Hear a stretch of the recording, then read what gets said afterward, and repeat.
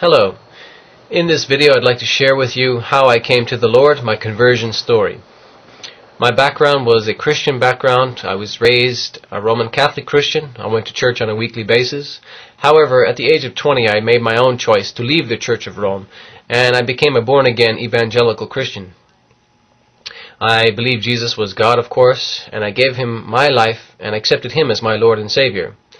I believed in all the Christian doctrines, the Trinity, the divinity of Jesus, the crucifixion of Jesus and the resurrection of Jesus, the original sin, and I believed that the Bible was 100% the Word of God.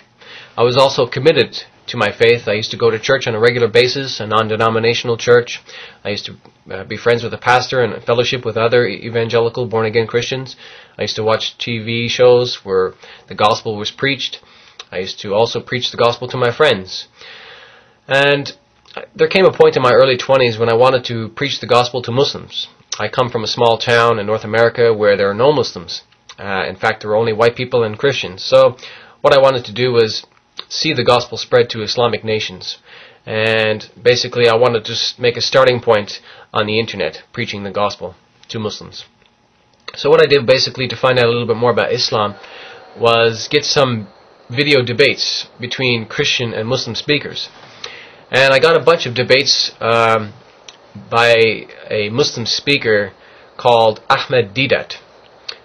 He's a Muslim. He was a Muslim from South Africa, and he was quite learned in the Bible. In the debates, I started to realize that Ahmed Deedat, the Muslim speaker, was always winning and refuting the Christian on every single point. Regarding the Bible, Deedat was showing the Christians that it was not the Word of God. He was showing us that original sin is not a teaching that comes from the Bible, and it does not come from God. He was showing us on all the major issues the Christian doctrines were false and not based on the Bible, or misinterpreted, or they were simply fabrications corrupted or added to the Bible by later scribes.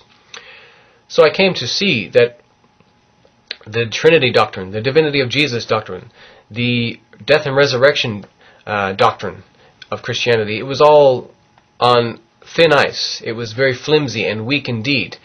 And I was frustrated and angry. And I didn't like Ahmed Deedat in the beginning, I must say. I was frustrated at the Christian speakers because they had PhD in Christian theology, but they could not refute Mr. Ahmed Deedat, who was self-taught in the Bible. And he, of course, being a Muslim, was using the Bible to refute my own Christian doctrines.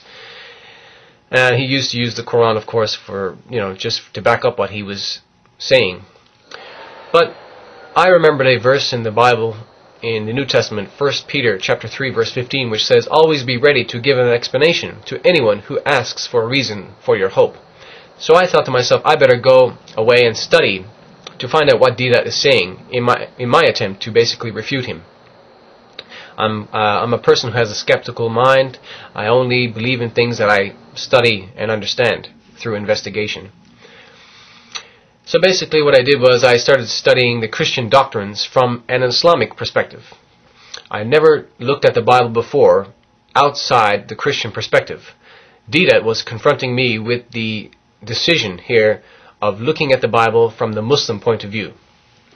So I started looking at the Trinity, the divinity of Jesus, the crucifixion and resurrection of Jesus, the original sin doctrines, and the belief of the Bible being the Word of God. I started seeing that Deedat was absolutely correct.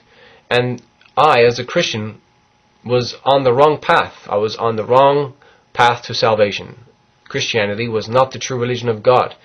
This was a great blow to me because I had been a Christian for many, many years. I had been a born-again Christian for 6 years almost, and in general a Roman Catholic Christian for 20 years. So all of my beliefs that I had been born and raised with were turning upside down, and this was a great shock to me. I didn't want to become a Muslim at this point, but I needed to get to the bottom of these matters and find out what the truth was. So I also started studying Islam to find out more about it, because I didn't know much about it. So basically I found out that Muslims believed in a God, in one God. They had something called Tawheed, which is pure monotheism. They called God Allah. They believed that Jesus was a prophet and the Messiah sent to the Jewish people, which was a great relief to me. They believe that salvation comes from God's grace and mercy, and you get salvation as a Muslim by having faith in that one true God and doing deeds as a result of that faith. They also believed in a prophet who came after Jesus called Muhammad, and they believed in their scripture as the Word of God, and their scripture is called the Quran. So this was all new to me. I knew some things about Islam, but not in detail. But when I found out, as I said, that Muslims believe in Jesus, that was a great comfort to me, because that was, as you like, a stepping stone or a link between Christianity and Islam. And as I read the Quran more, I started to see that Muslims believe in the same biblical prophets that I had been born and raised to believe.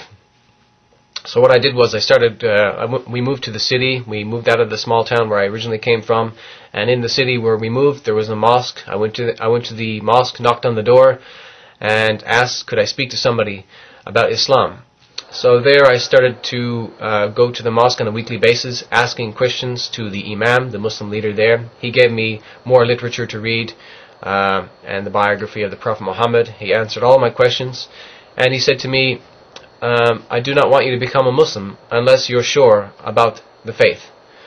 And this was a great shock to me as well, because as a born-again Christian, I was used to the preaching of the Christians, and the Christians always try to influence the person to become a Christian. They never say to you, I don't want you to become a Christian until you go away, study and pray about it, and then come back to me. So this was a great shock to me as well. This man was telling me that Islam was the true path of salvation, yet he was telling me, don't become a Muslim until you're sure. So that was new to me.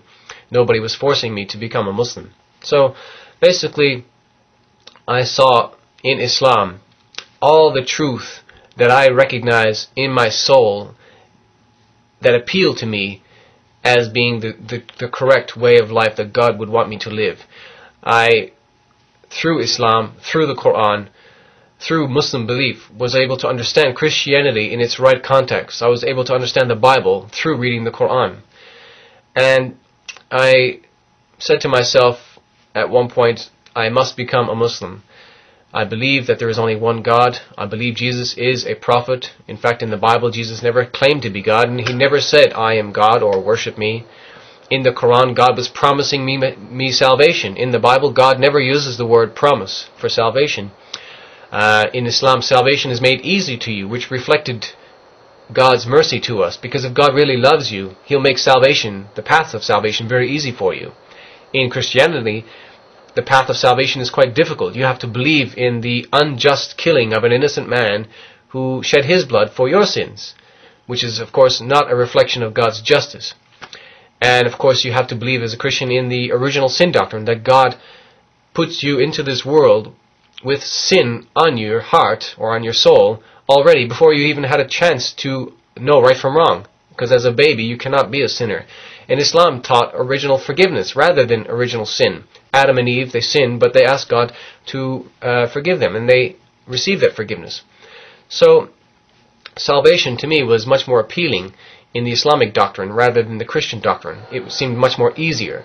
Salvation is simply a gift from God in the Islamic teachings. It comes from God's mercy and grace, and you obtain that. You obtain that by faith in Him and living a righteous life of faith and good deeds resulting from that faith. So to me, Islam seemed to be more superior and theologically correct and appealing to my soul than all the major issues. And to me that was amazing. As I have already said, I thought Islam was a religion of terror and murder and an alien Arab religion. And I saw in the Quran a message of peace and hope and tranquility, salvation and kindness and goodness. And I recognize from the Bible still there's some truth there, and the Bible does in fact say that Satan cannot be divided against himself. If he does, his house will fall, or something of that effect. So basically, I said to myself, these good teachings from the Quran cannot come from Satan. So basically, I made a decision to accept Islam, and I gave Allah my life and accepted Him as my Lord and Savior, and I believe that that day was the day I chose the true religion, and that day I became a true follower of Jesus as a Muslim. Assalamu alaikum wa rahmatullahi wa barakatuh. Peace and blessings of Allah be upon you.